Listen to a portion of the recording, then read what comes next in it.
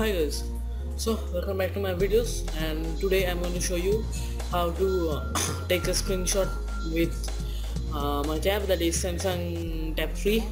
Anyway, you in normal phones you can just take the screenshot by just holding up the volume up button and the power button up, not top.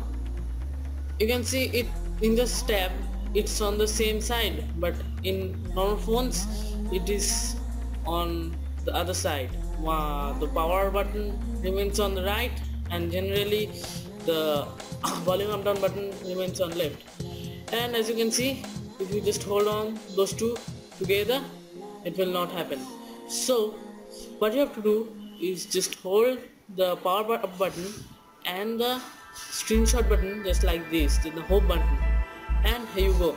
Screenshot is being saved and copied to clipboard. I'm just going to open it up quickly through gallery, and here you go.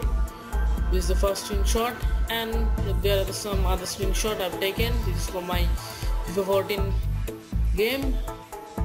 This is for my Velamo benchmark.